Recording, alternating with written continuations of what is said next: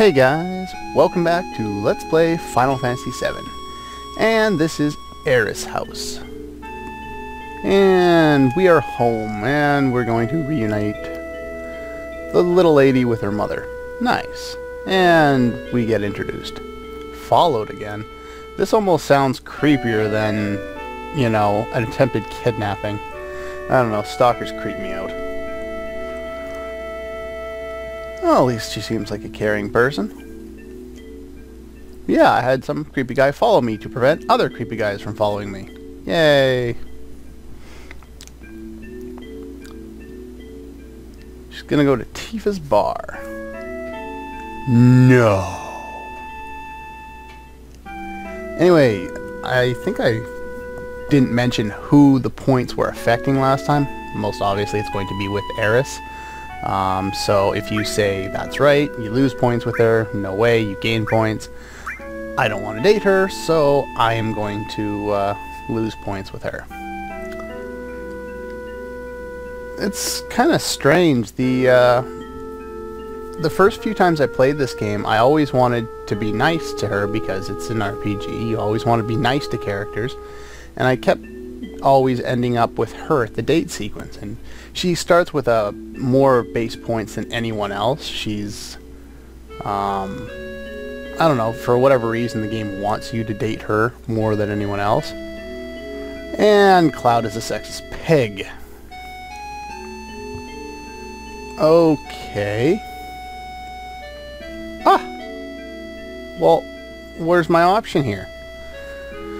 So yeah, anyway, I was just always nice to her every time, and I always ended up with her in the dating sequence. And eventually I decided, you know what, I'm gonna make a whole playthrough just to pretty much see how to get some of the other ones. And so I'm using the guide I've been using lately. I think I posted it in last video's description. So we're gonna spend the night first. Oh, that's nice. Aeris gets to make the bed. Gotta love it. But yeah, so it took me a while to get a chance to actually date anyone else, and since then, I think I've dated 3 of the 4 characters. I think the one I'm trying to date this time I've dated before, but I think it's just the most interesting of all the date sequences. And there's videos of all of them online somewhere or another. Oh, so even she recognizes the sign of soldier. Oh, well, you're trying to protect your kid. That makes sense. Okay, can I move now? Okay, so I can move now. We gotta go upstairs to the bedroom with Aeris in it. Alright. It's a little dangerous. It's a little dangerous, it's also a little creepy, and a lot messed up. It's basically like a Walmart. Anyway, at this point, we get thrown into our bed, or at least our bedroom, and Cloud talks to himself again. Well, as a mercenary, you wouldn't expect he would sleep anywhere other than, you know, wherever he possibly could. Maybe steals money or charges extra so he can stay in an inn if it's possible. I know I would. I don't mind camping, sleeping out in a tent or whatever. It just, I don't know, I'd much rather sleep on a normal bed.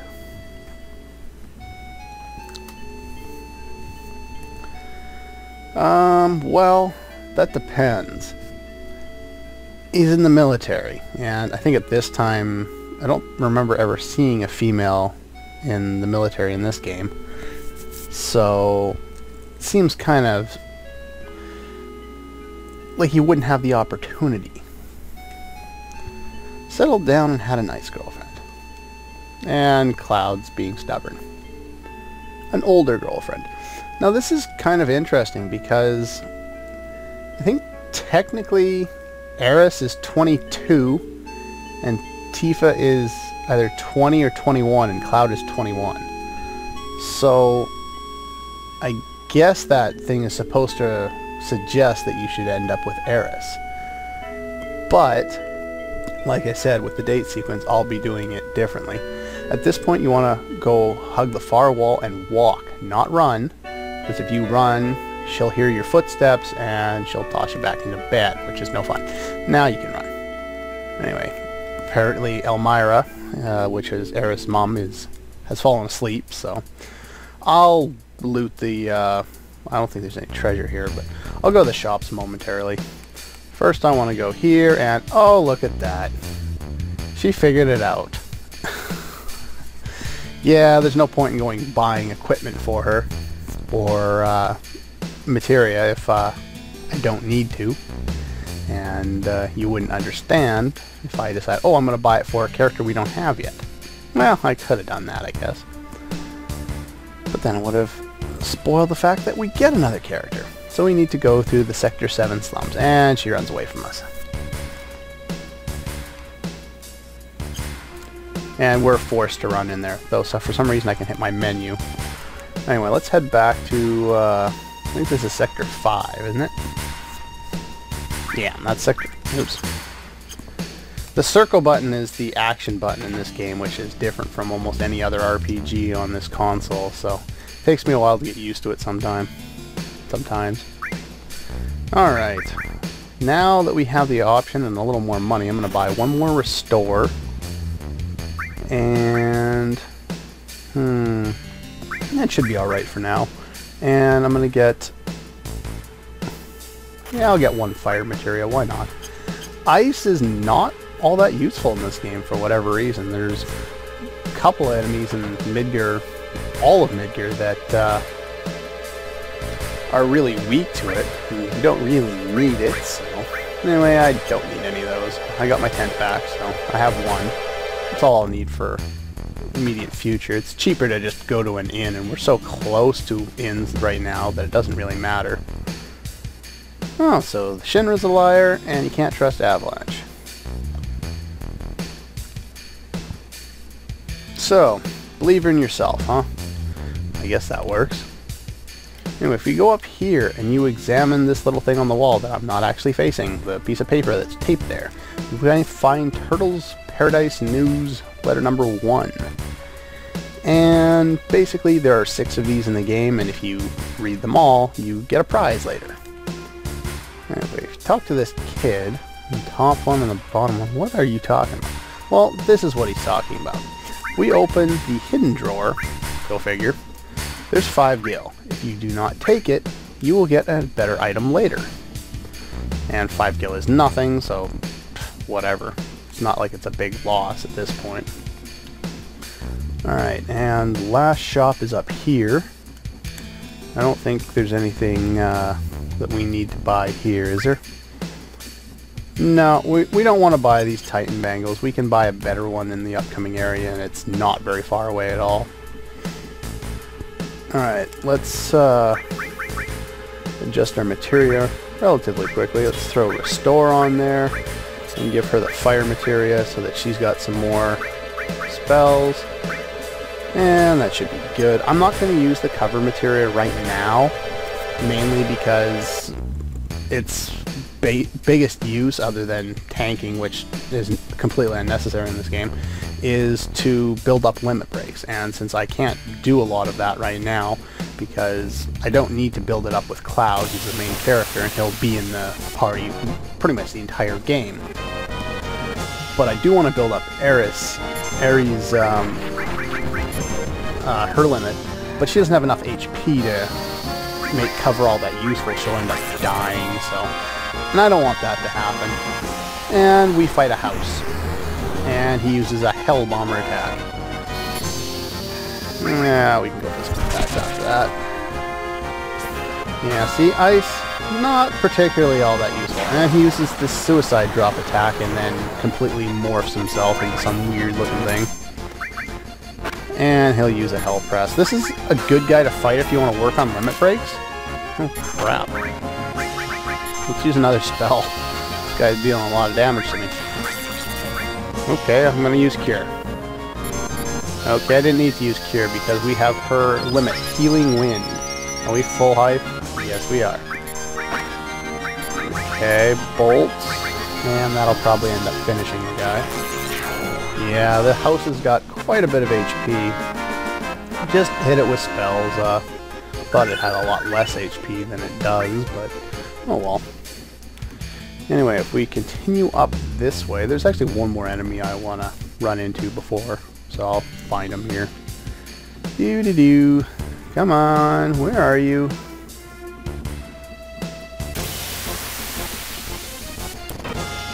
There they are. Let's use a limit and take out one right off the bat. And then let's use fire to take out another one. These are some scorpion-like guys. I don't know what they're called. What are they called? Hole Eater. Okay. They're scorpion-like thingies. Not much to worry about. I'm going to show off Aeris limit now.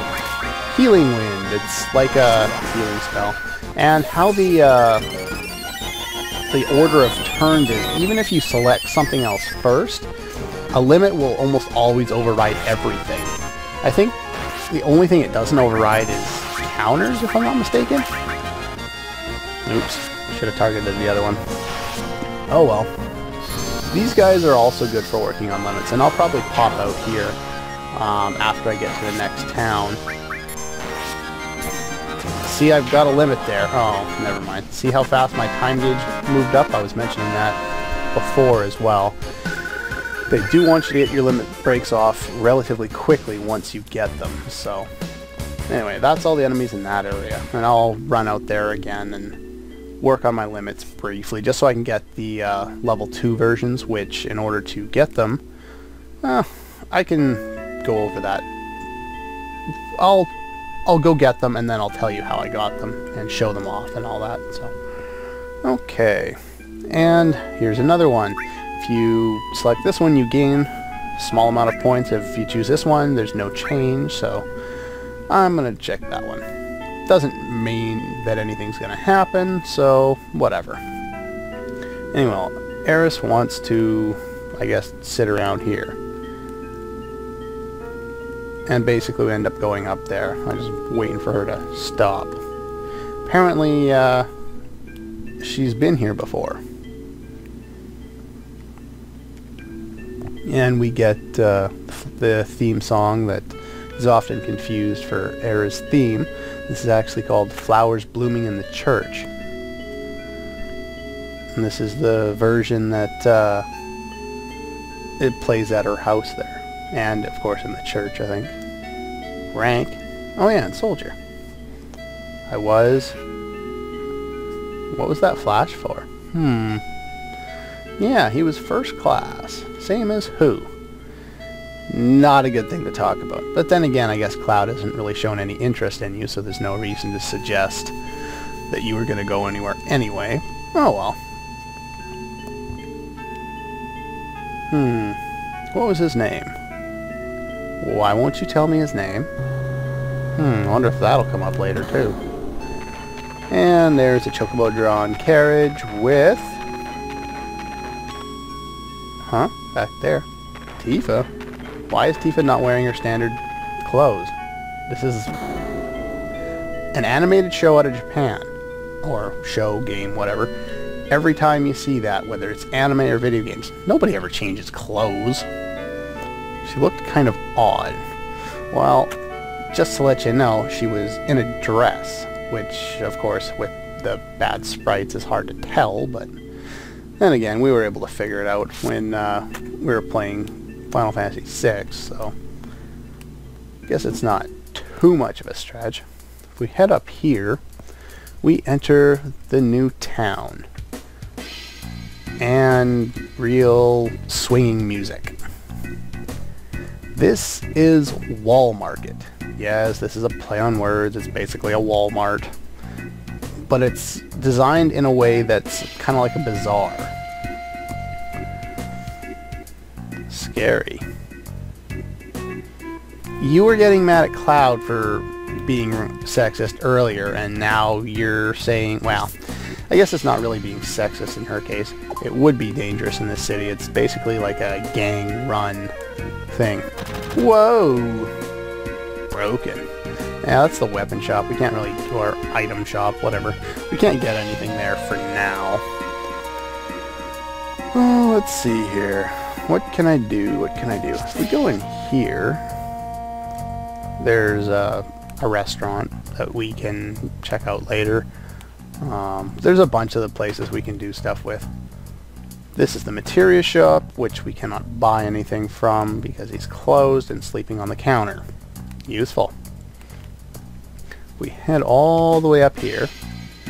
That's the gym on the right there. And there's a bar to the left and the weapon shop to the right. If we go all the way to the end,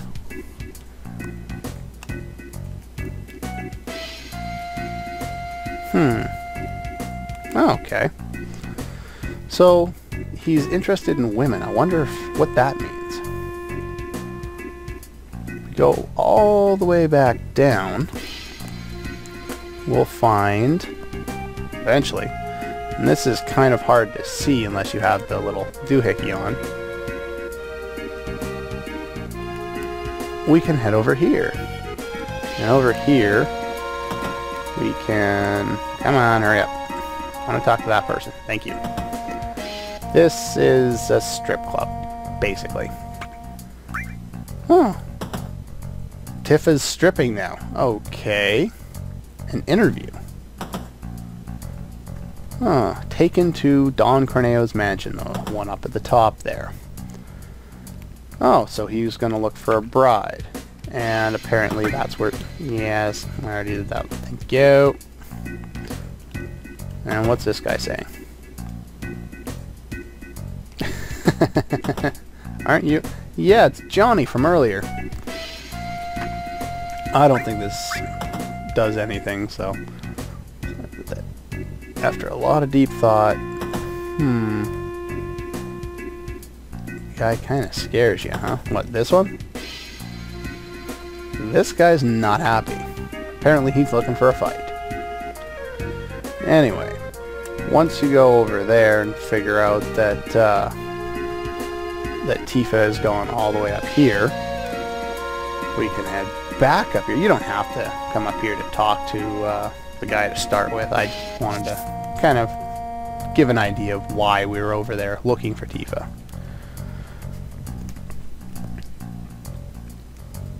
What's that? Oh, well, no, we can't send her in all alone. Let's just bust in and go rescue Tifa. I don't know why this is such a complicated, required meeting kind of situation. Well, yeah. Pretty hard. It'll cause too much commotion. What else do we do? This is an RPG. We go and beat the crap out of people. It's not difficult. And he's stuck in a dilemma, and Aeris is freaking out over there and bobbing her head to the music or something. And apparently she's laughing. And the game goes straight and falls apart right now. Why is our main character dressing in drag? Really? This is your idea, game? Well, I don't know what to say to that. Yeah, that's pretty much it. What are you doing, Aeris? No, this is not happening. Yes, we have now stalled the game for about half an hour while I go from place to place trying to find clothes to dress up as a girl so I can break in to this mansion. That's the plan. And this is the dress clothing shop, and this is where we need to be. Shut up. This is one of the strangest sequences I've ever seen. Oh, the owner's been in a slump, so he can't make any dresses. Plastered at the bar. Where else would you be? Okay.